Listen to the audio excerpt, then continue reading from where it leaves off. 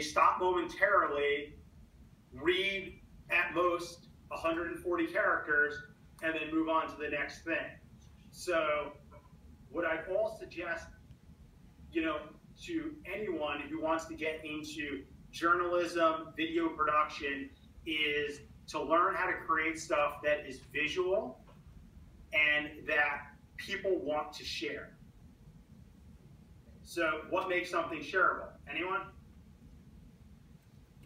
Why would one of you share something?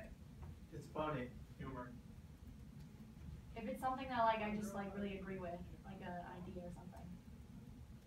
So, number one, so whoever said that couldn't be more right. So Facebook, people share stuff on Facebook because they agree with it. So people like it, that's why right now Fox News is the #1 Facebook news publisher over and over again every single day, is because